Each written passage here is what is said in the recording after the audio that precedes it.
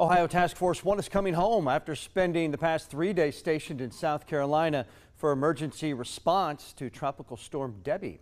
2 News reporter Sartaj Singh joins us live from outside the team's headquarters in Vandalia, where they are expected back soon. Sartaj, what can you tell us about their mission? John, Ohio Task Force 1 was demobilized Thursday afternoon. Now, while they were not utilized during their deployment, they still learned some valuable lessons while they were over there.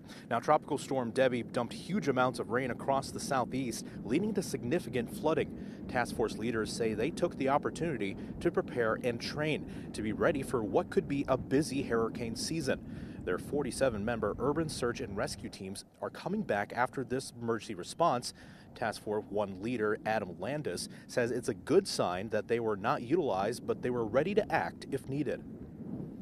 Glad that we weren't, they didn't have to put us to use. That just means it's better for the folks down there that the storm didn't end up being as bad as it could have been. There was the potential for it to be.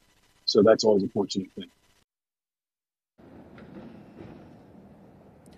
Now, they are expected to be here within the next hour, and we'll have more details about their trip on Dayton CW as well as right here after the Olympics. Reporting live in Vandalia, Sartaj Singh, 2 News.